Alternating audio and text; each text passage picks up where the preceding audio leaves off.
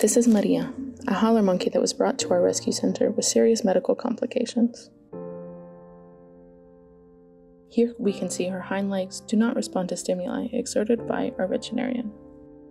The diagnosis, treatment, and recovery could be faster and more successful if we had a laser and infrared camera.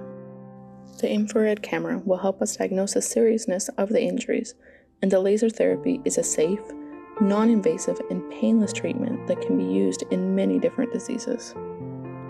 This is just one case out of hundreds that we attend every month. Rescate Wildlife Rescue Center is a 100% non-for-profit organization. We are the largest rescue center in Central America and the only hospital for wild animals in Costa Rica. Can you help us?